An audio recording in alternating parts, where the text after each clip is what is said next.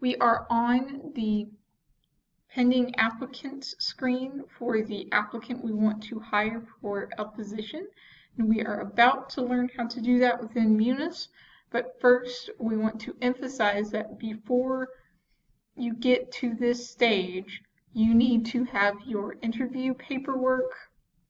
That includes all interview candidates, all of the paperwork from your interviews with all of your interview candidates, including the person you would like to hire, need to be at the personnel office. The personnel office needs to have already received all of that paperwork, and at the same time, you need to have completed your reference checks for the person you would like to hire.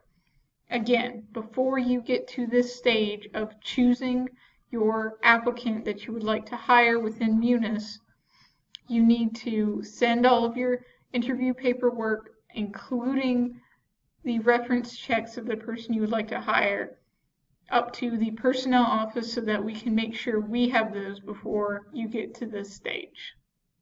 So now that we've got that settled, and you've sent all of your proper paperwork up to the personnel office, we are going to choose the applicant's status that will show the personnel office who you want to hire. So first of all, get on the pending applicant screen of the person you would like to hire, and then you should be able to click the update button. As you can see, it's got a square grid with a little pencil on it. So click that and come down to the status where this cursor is blinking. This one says new. If you are choosing somebody for hire, you will choose accepted. Now that does not necessarily mean that person has been contacted and has actually accepted the position yet.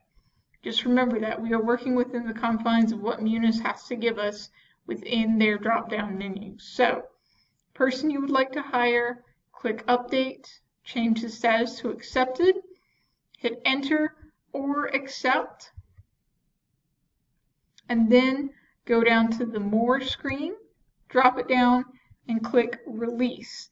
Now clicking release will send that person into the approval queue, and that will require the approval of the personnel office, the personnel administrator, and several upper level supervisors before the personnel office is able to call this person and hire them officially. So that is how you change a person's applicant status in pending applicants when you want to hire them. Remember, please do this after you send all of your interview paperwork up to the personnel office, including the reference checks for this person that you want to hire. If you have any questions, please let the personnel office know, and we'll be happy to help. Thank you.